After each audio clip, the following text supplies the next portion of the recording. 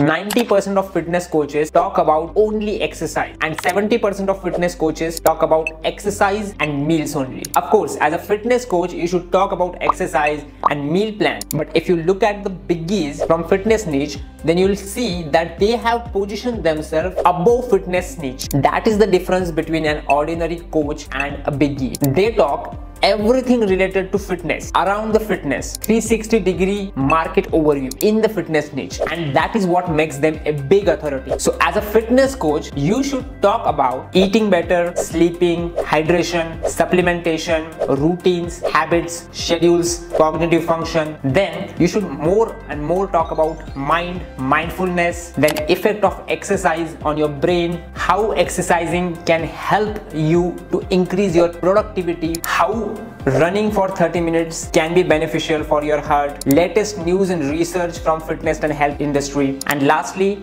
you can talk about books on fitness, health and nutrition. If you talk about these topics, then this will help you to position above other health and fitness coaches, and people will look at you as an authority. So start creating content on these topics.